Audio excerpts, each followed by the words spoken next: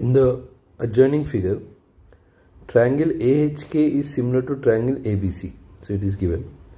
And AK is 10 centimeters, BC is 3.5 centimeters, HK is 7 centimeters. We need to find the length of AC. Here, triangles are similar, so corresponding sides are proportional.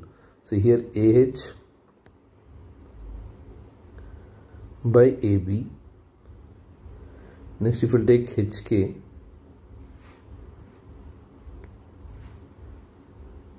HK by, here's next to BC, AK by AC. Now I'll substitute the values. So AH I don't have, and AB also I don't have. So HK is 7, which is 7. BC is 3.5. AK is 10, and we need to find AC.